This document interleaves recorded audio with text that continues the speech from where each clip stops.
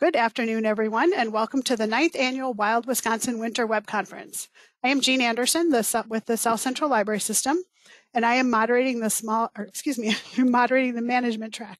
Assisting me today is Ann Hamlin from the Wisconsin Valley Library Service, and we are so glad that you are here. Our presenters for this session are Katrina Vernon, Ann Burlingame, and Sarah Lyon from the Wake County Public Library System. They will be presenting on decreasing barriers to library use. So Sarah, whenever you are ready, go ahead and take it away. Thank you so much. Good afternoon, everybody, and welcome to Decreasing Barriers to Library Use with Wake County Public Libraries. We're located in central North Carolina. Over the last 8 years, WCPL has made decreasing barriers a priority in our strategic and tactical planning. In February of 2020, we delivered this presentation at PLA in Nashville to a room of almost 1,000 librarians. And it's crazy now to think about being with that many people in one place at the same time. As soon as we returned home, life and library service as we knew it rapidly changed. It's important to acknowledge that in present times, all libraries have a whole new set of challenges and barriers to overcome. We'll outline the common barriers as outlined in our initial presentation and provide a methodology for participants to identify and develop solutions to their own barriers. We'll also touch on the innovations we've introduced in the past year to meet our customers at their current level of comfort in this new world. Before we begin the presentation and define our learning outcomes, I'll take a moment to introduce the panel. As we go on, if you have questions, we invite you to submit those in the chat box, and at the end, we will certainly make time to answer any questions. So I'll start with our Deputy Director, Ann Burlingame. She oversees operations and programming for the library system. Katrina Vernon is our Senior Library Manager for Facilities and Operations, and she manages development of policy, oversight of data and statistical analysis, and daily operations of all 23 of our library facilities. And I'm Sarah Lyon, Senior Library Manager for Experience. I oversee youth services programming for the system and manage the development of programs and services to underserved populations. Thank you. Next slide. Okay, thanks everyone for having us today. This is Katrina, and I just want to share with you the learning outcomes for this presentation. We want to identify potential barriers to library use in your community, find and develop solutions to barriers, and consider alternative policies, operations, and programming initiatives that may decrease barriers. Additionally, we want to provide you with a methodology to manage this process. We're going to talk about what we did and the steps we took to achieve it in hopes that you can replicate this process at your own libraries. We don't expect your results and your library's needs to be the same as ours were, but we hope that the approach that we took to decreasing barriers within the Wake County Public Library System will be beneficial to you. Now, to really get us started, I'm going to pass this over to Ann. Thanks, Katrina. So what I'm going to do today is give you an overview of some barriers to library access. And then, as Katrina said, she and Sarah will talk to you about some of the things that we've done in Wake County to deal with those barriers. So we'll just begin with talking about the main barriers to library services as identified in library literature. And much of the information that I'm sharing came from a study completed by the Edmonton Public Library in Alberta, Canada, titled The Top 5 Barriers to Library Access and Recommendations for Eliminating Those Barriers. So we'll begin with what is a barrier. And really, a barrier is just something that limits access. It can be a physical barrier, it can be operational, programmatic, or as Sarah alluded to, a pandemic. All of these can limit access to a library. There are 5 common barriers to library access. Next slide. And those are barriers related to policies, fees, accessibility, literacies, and awareness. So those 5 we talked about in Nashville at our presentation are all included in the Edmonton study. As Sarah alluded to, we have added the COVID-19 because that in itself has become a big barrier. And So we wanted to kind of talk a little about what we've done to address that. All right, next slide. So the first thing I'm going to talk about is policies. You know, policies are the most prevalent barrier that impact underserved populations. And this is for multiple of reasons. One, it can be the actual policy content. It can be policy enforcement, communication, policy communication, and policy understanding. There are two main areas around policy that are confusing to those underserved populations. Next. So they are policies related to borrowing materials and policies relating to membership. In terms of borrowing materials, you know, the underserved populations are really not at all familiar with the concept of borrowing books or borrowing materials. They're unfamiliar with a checkout policy. They're confused, you know, with the whole idea of what's a checkout period, and then you throw in renewals, and then you throw in grace periods. So all of that can be really intimidating to populations that don't regularly use the library. The other is membership. You know, underserved populations are really impacted by understanding what they need to get a library card. You know, is there a residence requirement? For instance, in Wake County, if you live in Wake County, you can use our library free, but if you don't, you have to pay a membership fee. Do you need a picture ID?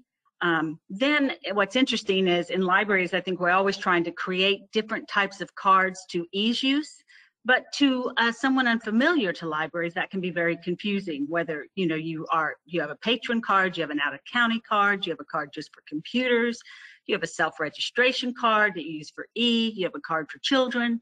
So all of these can lead to being very confusing.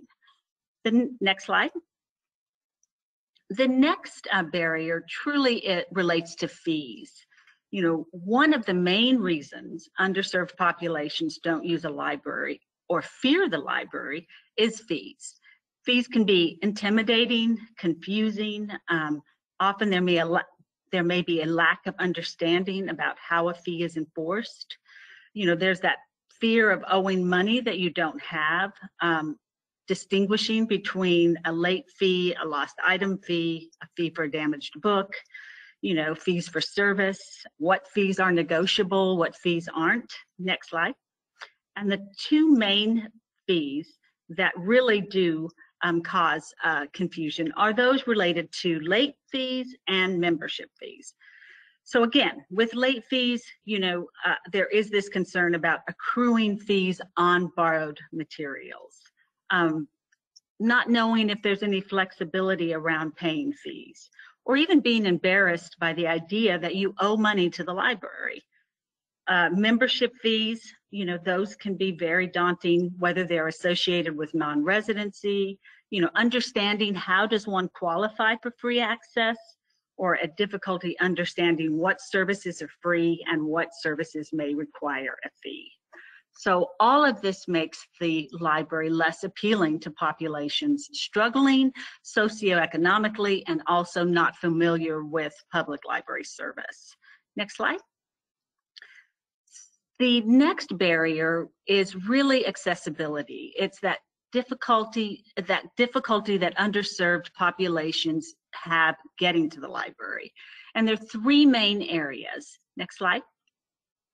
And they revolve around transportation, distance, and operating hours. So with transportation, really it's the lack of transportation, which may impact seniors, it may impact low-income populations, teens.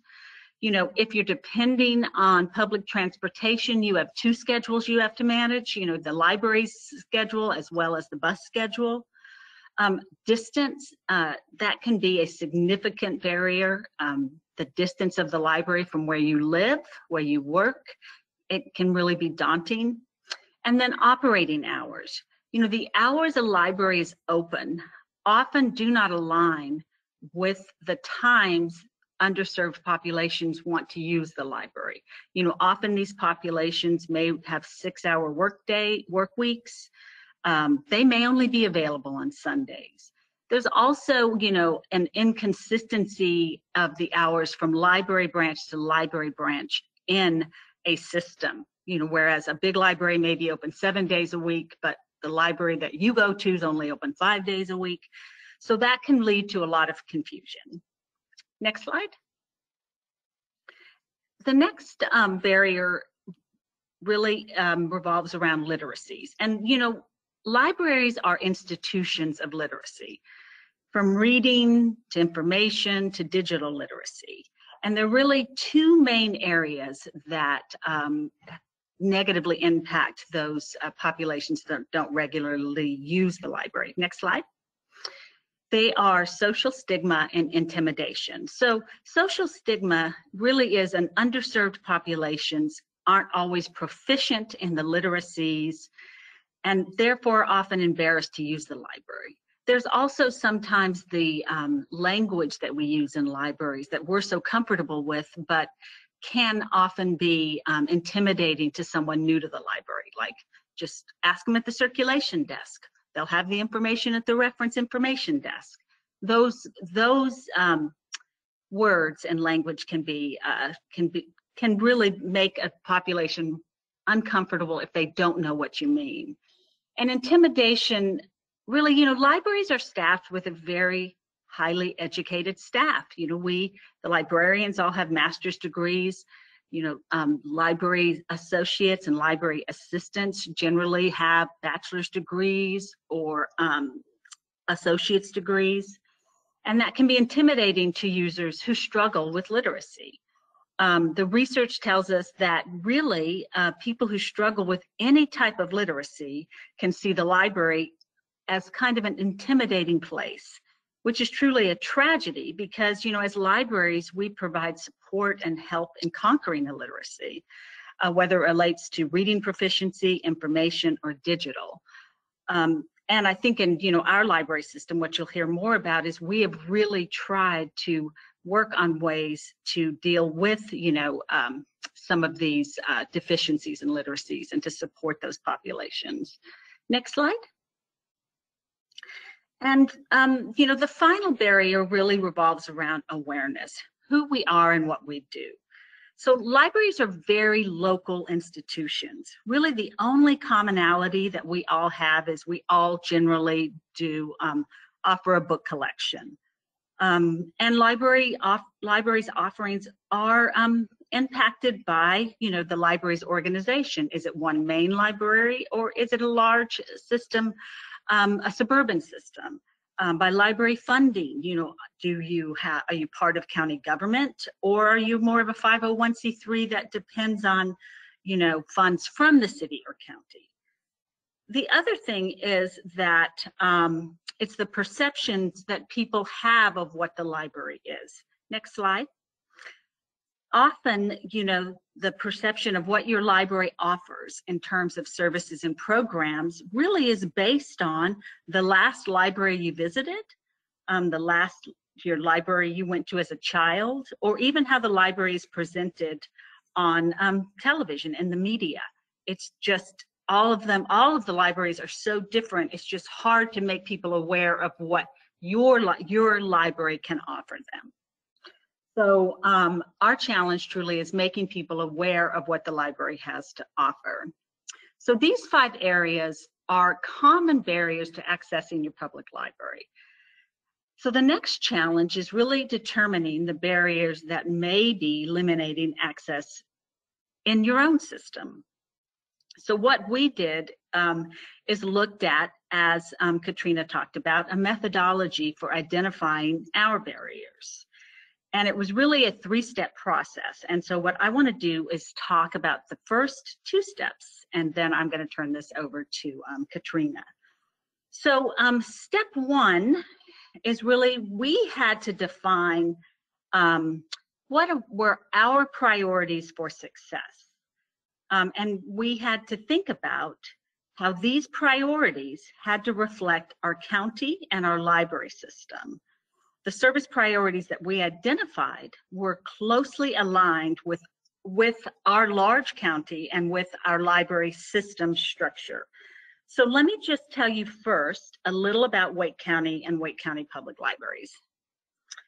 So Wake County is a large county. It's 861 square miles. We serve probably over 1.1 million residents. We have 12 municipalities in Wake County, and Wake County is has sole responsibility for library service. Every day we add about 100 people to Wake County. Half of these are babies. We have a highly educated and diverse community. We're fortunate because people in our community love their library. So every bond referendum we've passed has passed by more than 70%. You know, we are decentralized. We made that decision in 1982 when the county took responsibility for library service. Our libraries range in size from 5,000 square feet to 36,000 square feet. But this structure gave us a roadmap for how we define our success and helped us identify the barriers that may threaten that success. Next slide. So we have in Wake County Public Libraries what we call our tactical plan. And in that, we have defined our service priorities, and they fall in really three main areas. So really what this is it tells us what's important to us as a library system. And the first, area we look at is experiences, and we want experiences that are pleasant. So our mission is to instill the love of reading and foster the pursuit of knowledge. All our libraries must reflect this mission. And although our system covers 861 square miles, consistency and experience is a priority. So whether you're using a library that's 5,000 square feet in a small town or 36,000 square feet in Raleigh, we want our customers to have a consistent experience. We don't want service to vary from library to library. That doesn't mean that we do have offerings maybe at a bigger library that we don't have as frequently at a smaller library. But overall, we want the experience a person has to be consistent. The next thing that we think about is we want facilities that are well thought out.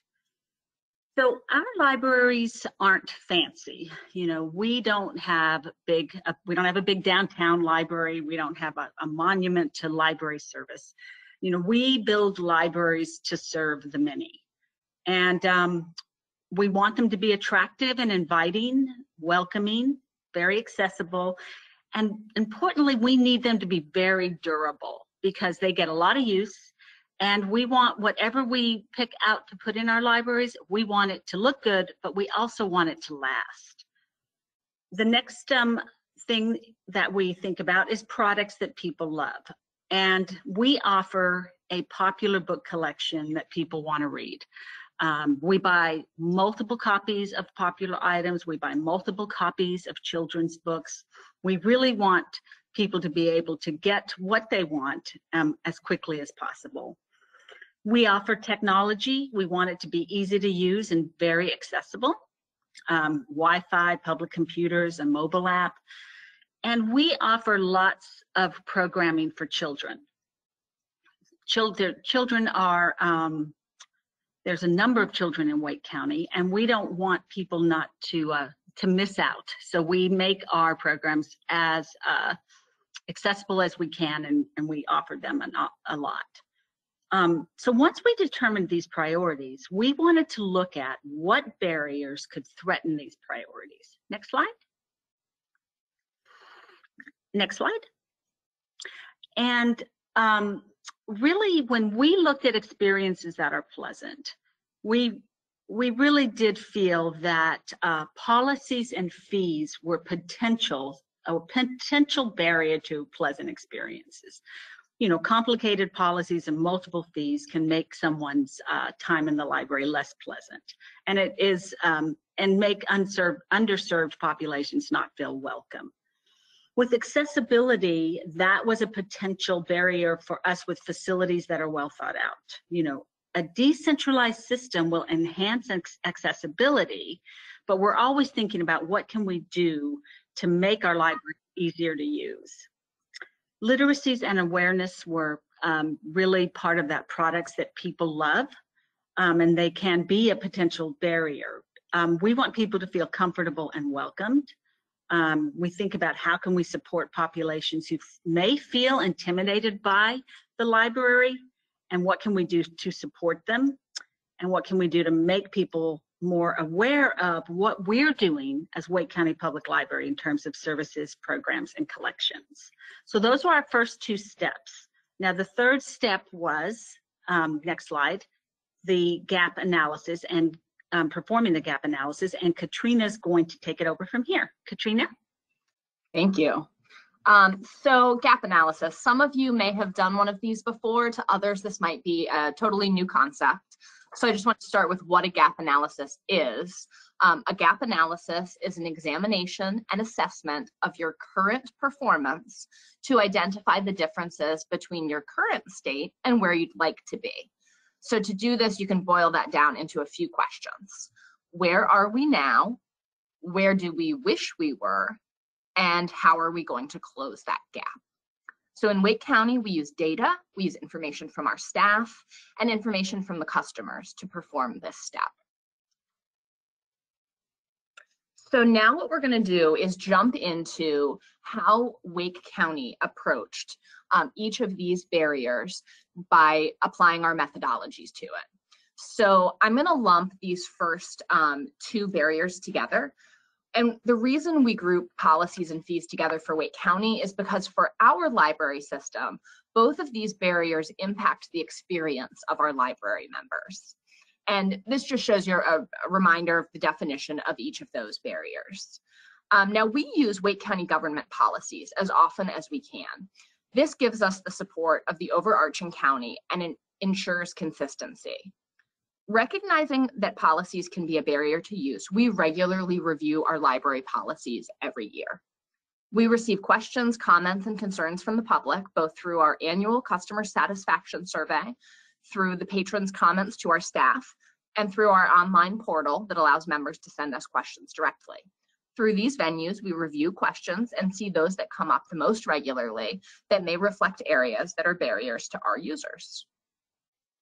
We've made some recent changes in response to some of the feedback that we were receiving through these different venues. For the last 10 or so years, we have had a 2-week checkout period. This began during the recession when we were able to buy fewer books and needed to make sure that books were available for all of our patrons. This is no longer our reality and our book budget has increased over time. We realized that by extending our checkout period to 3 weeks, we could better meet the needs of our users without negatively impacting others' experiences.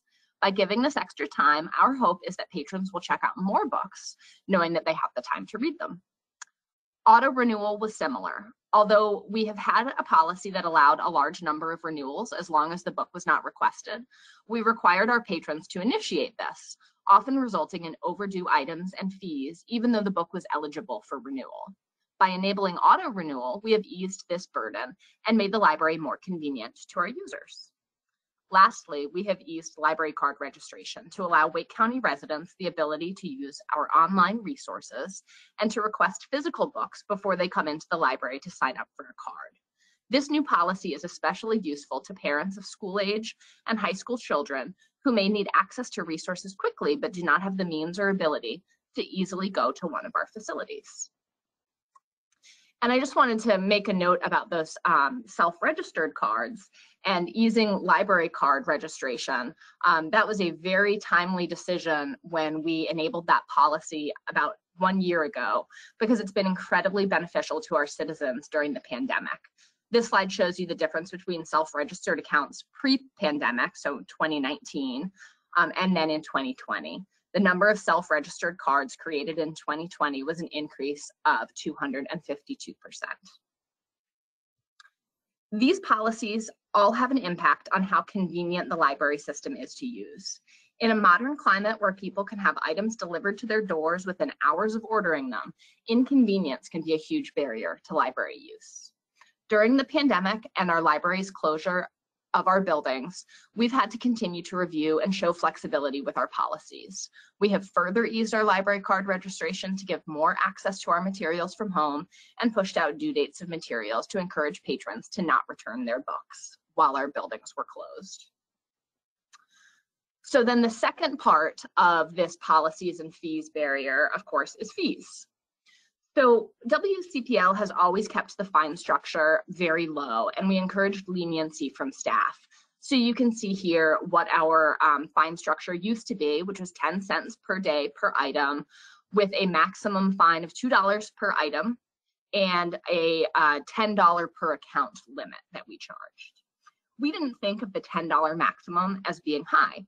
When we began to do some research on the topic, though, we realized we were wrong and that our fines and fees, however low we thought they were, have an impact on the underserved. Pew Research study defines anyone who lives on $2 or less daily as poor. In the United States, 1 in 50 people live on $2 or less daily. This map that I've just pulled up is a map of Wake County. This is a vulnerability index. This shows Wake County and it highlights communities that suffer hardships. The more red an area, the higher the levels of unemployment, age dependency, low educational attainment, housing vacancy, and poverty. This second map on the right that I've just pulled up shows census block groups with the highest average long overdue fees per inactive library card. So areas that are in any shade of red on that map on the right have an average balance of at least $5.70 on their library cards. Looking at these two maps together shows us that Wake County has higher concentrations of inactive cards with high balances in our most vulnerable communities. So this was really a red flag to us when we saw these two maps next to each other. We also reviewed library data to determine whether a relationship exists between median household incomes and the average long overdue fees for late and long overdue materials. We found a significant relationship between the average long overdue fees of inactive cardholders and the following demographic characteristics at the census block group level: median household income, average household income, per capita income, and poverty status. The scatter plot helps illustrate this relationship. And what it shows us is that as the median household incomes decrease, the average balance on inactive cards increase. So what did all this research do? It helped us make the determination to discontinue the practice of charging fines on materials that had been returned late. Our goal with our new late fee-free policy, which launched in January of last year, was to welcome people back to the library who may have stopped using us and to introduce what the library has to those who have never used us for fear of accruing fees. Although the pandemic has made it challenging for us to see the impact of this policy on our key metrics, both initial checkouts and door count were up immediately after we launched this policy. We're looking forward to seeing the ongoing impact of these changes. Okay, I'm going to move into the next barrier, which is accessibility. People have difficulty getting to the library during operating hours. And we have worked on the issue of accessibility both operationally and also programmatically. So Wake County Public Libraries has a regional library system, which means we don't have a main or a downtown library. We're a decentralized system that places libraries where people live, shop, and work. We have stayed committed to this plan for growth, and the last 4 bond referendums resulted in more libraries in more communities. When we're considering locations for our libraries, we think about bus routes, parking, and how far our libraries are from the areas where people live. As the system has grown, we've continued our commitment to this regional system. We maintain 10-minute drive times, and most of our libraries are on bus routes. So approximately 90% of Wake County residents are within a 10-minute drive time of one of our libraries. Each of these colored areas on this map that is around a 3-letter code shows you the 10-minute drive time from that library, which is the dot. So you can see there's a few areas that we do still need to increase our libraries in, but we are covering the majority of the population within Wake County. Another thing we consider within accessibility is our operating hours. Limited and inconsistent hours prevent families from visiting the library. For many years, we had 3 different operating hour structures until 2008, when Mike Wasilick became our library director. And his main goal after weathering the economic downturn was to get the hours that we had lost returned and to expand library service in all libraries to evenings and also to 7 days a week. More hours provide more opportunity for patrons to visit our libraries. And this was not just a 1-year budget request. The last 3 budget cycles, we worked to not just normalize, but also increase hours across the board. And as of September of 2019, 20 of our 22 libraries were open, 70 hours each week with the same schedules. In this year's budget, however, our operating hours have been reduced as a result of the financial impact that COVID has played. We had to make difficult decisions about how to reduce to 60 hours of operation at each location instead of 70. As we made those reductions, maintaining 7 days a week service and offering evening hours remained a priority. Frequency of programs is also important. It's difficult to close a literacy gap if your patrons can't make it to a library program. Offering more programs provides more opportunities to visit the library. If you miss toddler story time one day, there will be another opportunity the next day. Until we closed our doors last March due to COVID, we offered 200 children's story times per week, 35 school-age programs per month, a weekly teen experience at each location, and numerous drop-in and appointment-based programs for adults. You can see this steady progression over time. This is a change that we were able to make without a budget request. And now to talk more about programming, I'm going to turn this over to Sarah. Thank you. The 4th barrier to library access is literacies, and we have identified programming as an avenue to address this barrier. Gaps can form in all different types of literacies, and as Anne mentioned earlier, these gaps can create social stigmas and a feeling of intimidation, which might prevent someone from visiting their public library. Wake County Public Libraries is committed to removing barriers by offering programs and services that address specific gaps in literacies: early literacy, information literacy, and digital literacy. We consider the needs of our community when developing programs in order to create accessible points of entry at every age and stage.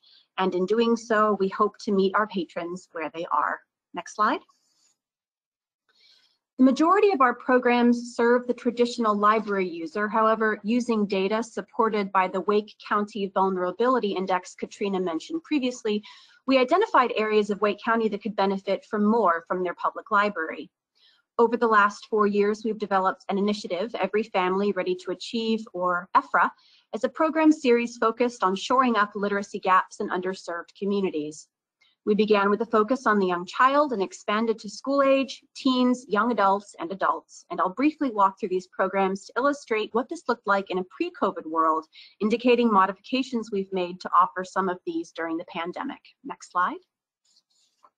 So before I move into the programs, I just wanted to identify the 10 libraries in Wake County that currently support Every Family Ready to Achieve. Again, we took a look at that vulnerability index, overlaid it with our map of libraries, and identified 10 libraries in these different areas of Wake County that we could really have an additional impact. Next slide. So all 200 weekly story times in our libraries are based on PLA's Every Child Ready to Read, and we focus on talking, singing, reading, writing, and playing. Many young children in underserved communities enter kindergarten without the benefit of attending preschool. And our EFRA enhancement is a pre-kindergarten experience called ABC Craft and Learn, simulating a preschool classroom visit to address potential gaps in early and information literacy. Children are able to participate in a circle time, listen to a read aloud, and then answer questions. And the program also includes a simple craft. Cutting, coloring, and gluing all work on the fine motor skills that children need to develop their writing muscles. We're currently exploring an on-the-go version of this experience to meet patrons' needs during the pandemic. Next slide. Our programs for school-aged children focus on educational success. Weekly programs for children in kindergarten through 5th grade emphasize reading, creating, exploring, and discovering with the goal of reinforcing what's learned in school. The EFRA enhancement to this menu of programs is Books with Brian, Brian is a blue dog and he's our library mascot, and we found he was the perfect representative for this program where children can read to a therapy dog. This activity helps them to work on fluency, vocabulary, and other reading skills. Dogs are excellent listeners and never judge, which destigmatizes the experience for participants. And while children are waiting their turn, we offer interactive games and toys with a focus on promoting the development of literacy skills. Next slide. Moving into the teen years, our focus is helping them develop leadership and life skills. And at EFRA locations, we offer a program series called Life Hacks at the Library, designed to equip teens with the skills they need to transition to a successful future. Each program in the series focuses on a topic related to interpersonal skills, independent living skills, and physical and emotional wellness. Next slide. Our newest area of focus can be intimidating from an information literacy perspective, getting ready for college. In September of 2020, we launched an appointment-based service to address this barrier. Level Up to College and Beyond is a combination of one-on-one Zoom appointments with a librarian to aid high school students in navigating the areas of paying for, applying for, testing for, and preparing for higher education.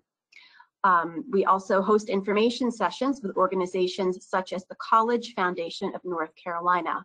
And this has been one of our EFRA programs that has truly emerged during the pandemic and has flourished in a virtual world, in part because that is how young adults seem to communicate best. Since we launched Level Up during the pandemic, we've been fortunate to connect with our target audience through outreach and partnerships with local schools and civic groups. Next slide. Our focus in serving adults in areas of greatest need is bridging the gap in digital and information literacy.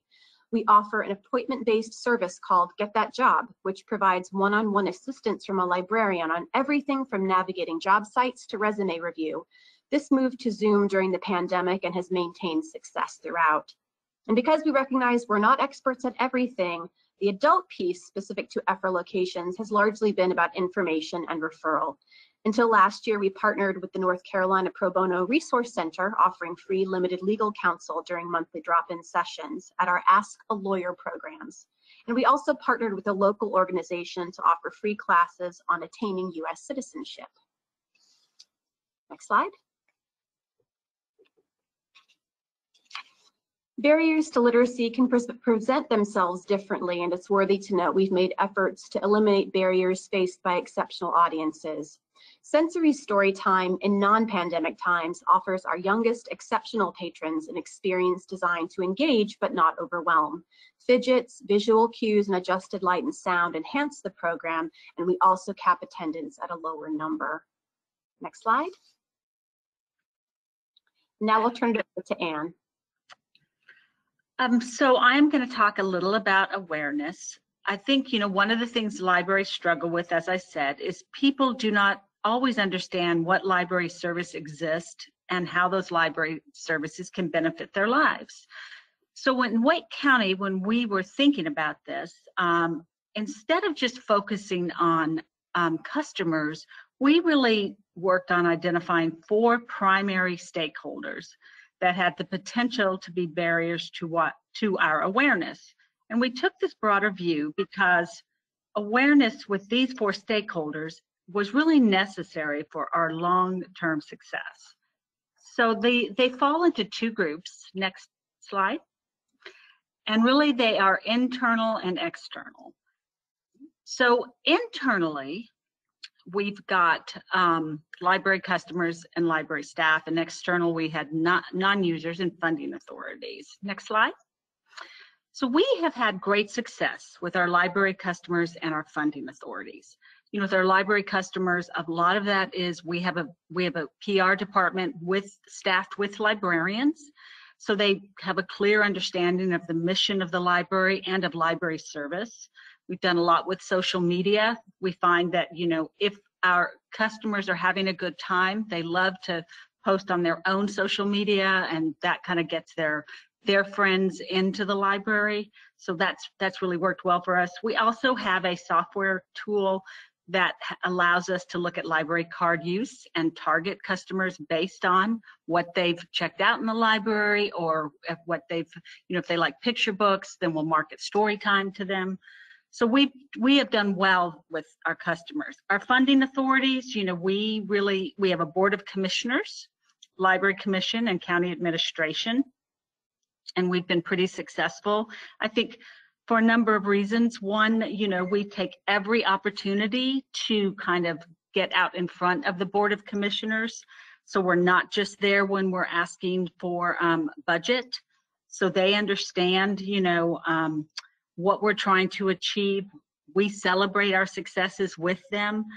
We have a library commission that advocates for us directly to the Board of Commission. So those two groups we've done really well with. I think where we have some opportunities for growth really are non-users and library staff.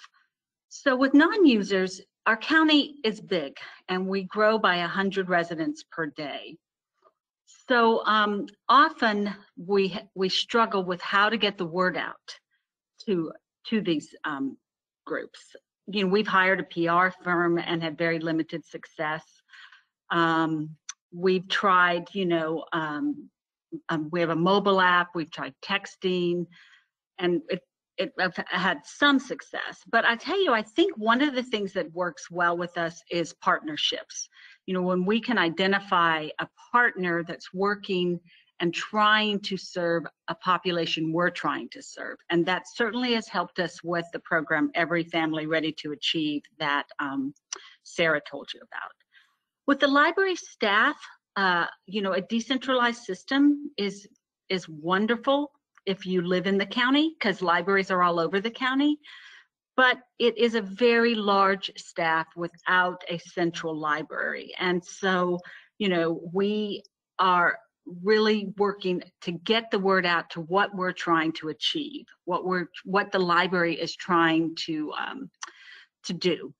And sometimes that's difficult when you have so many, staff all spread out over 861 square miles. We've done some, basic things, newsletters. When we did the late fee free program, we had a very successful transition.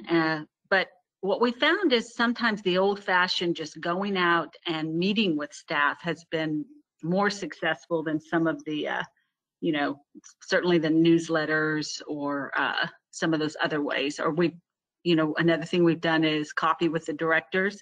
And since we've been doing everything virtual, it's even been a little easier to be in touch with at least library managers, because it's easier when people don't have to drive to a central location for a meeting. So we're making progress, but we still have room to grow.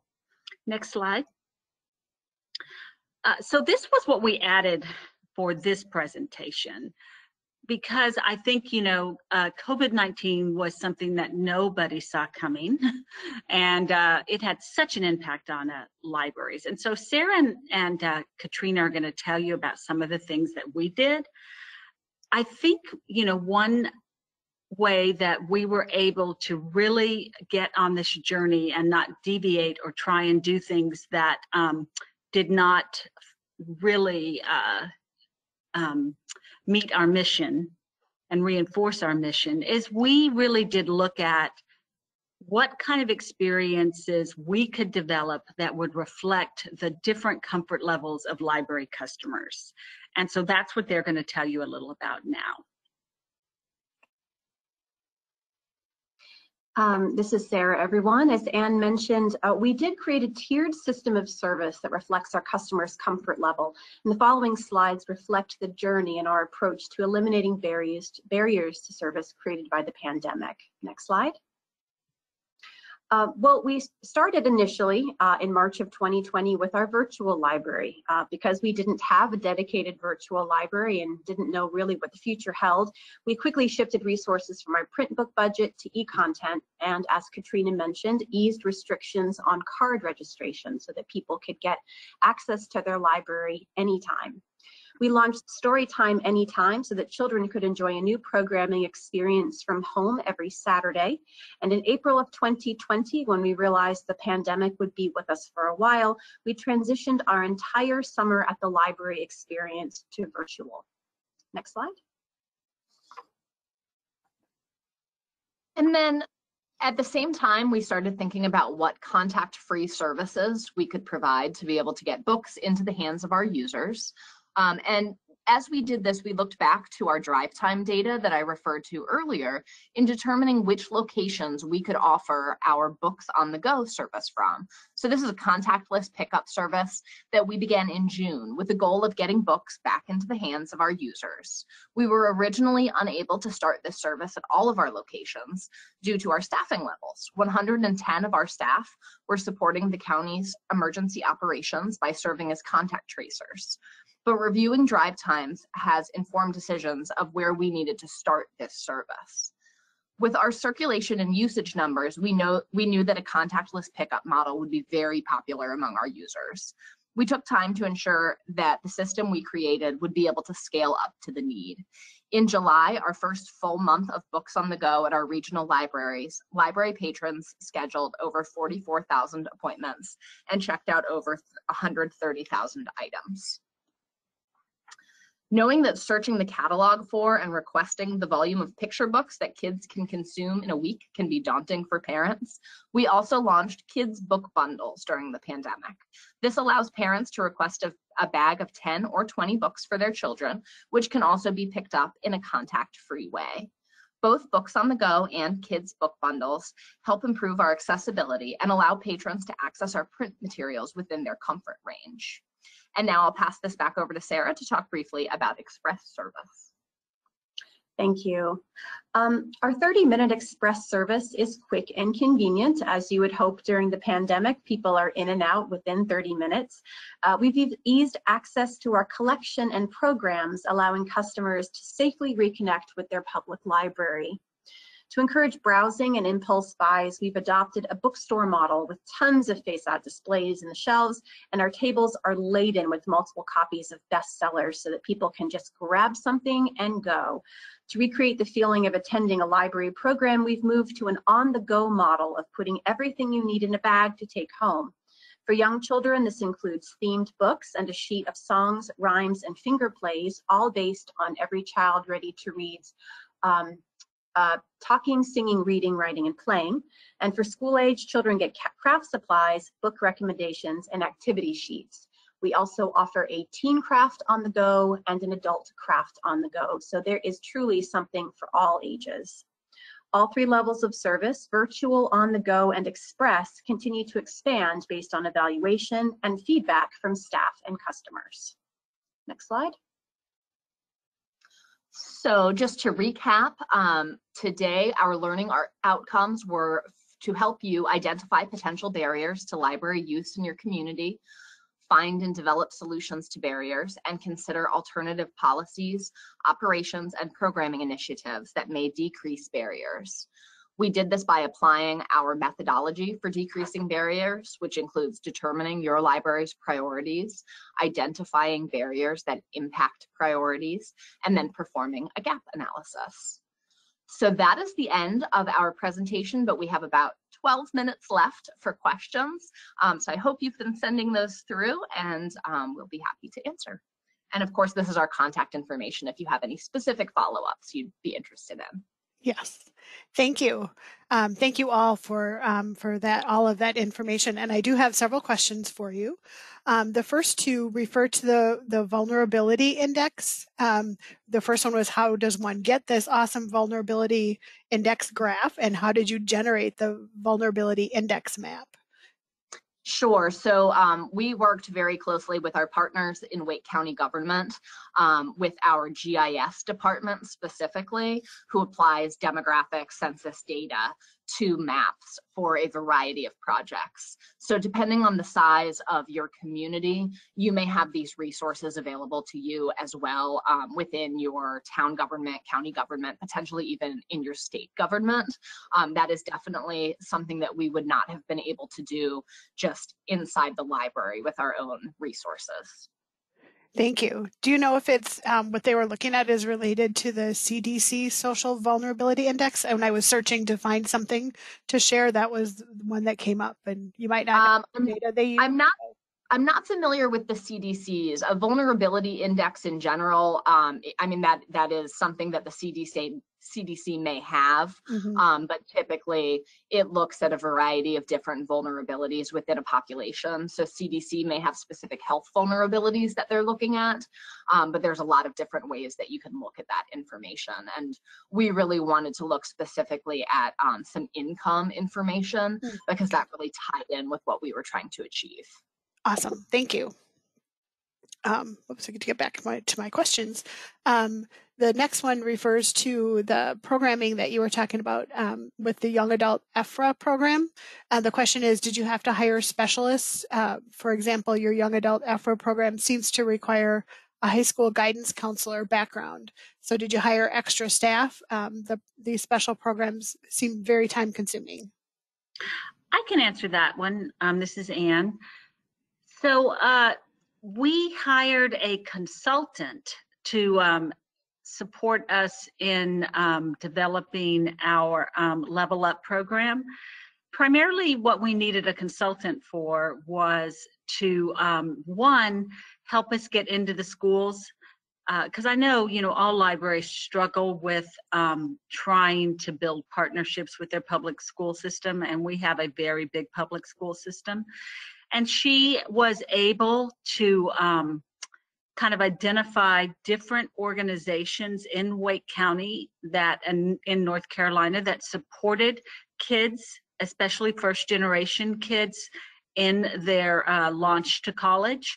And they provided training for our librarians.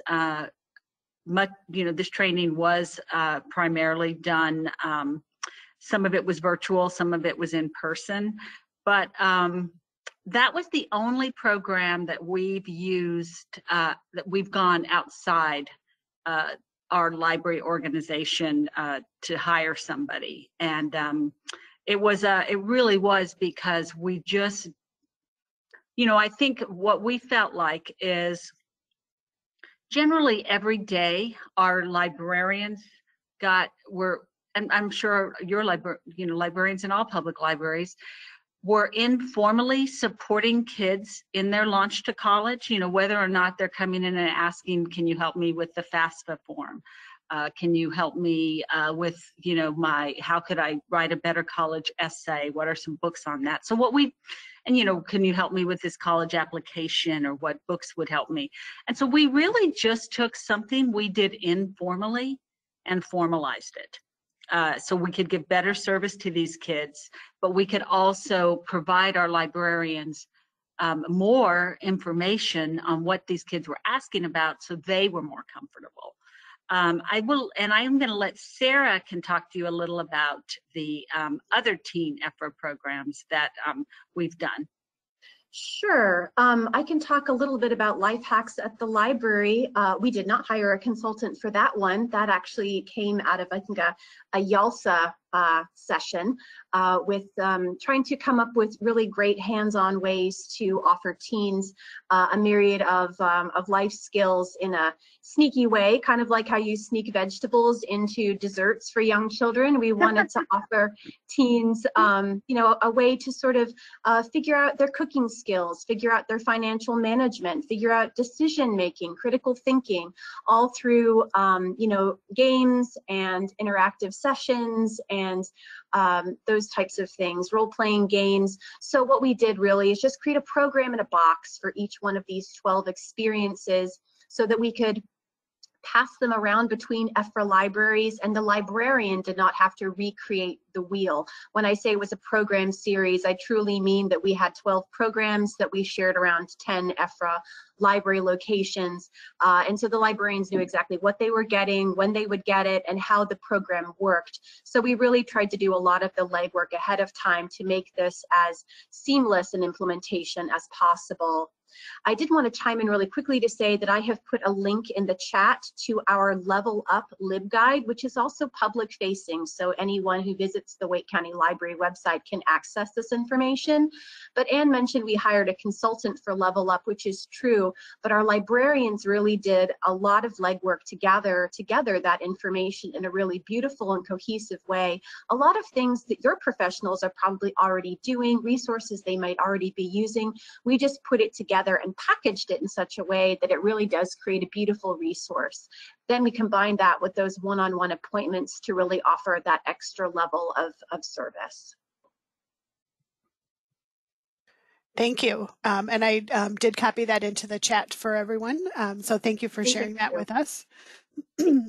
And a comment came in, you mentioned that 100 babies are born every day in Wake County. And earlier today, we had our opening session was with Dr. Depeshnev-Saria, who has so the comment was that you should market through the hospitals where the babies are born. And you might already do this, but I wanted to share Reach Out and Read, which is a program that Dr. Navsaria started, and other people can tell you more about it. And I'll put the link in the chat where they work with doctors' offices and pediatricians and whatnot to make a prescription for reading. So I thought that was a good connection to that comment that Candy made about marketing to the hospitals where the babies are born.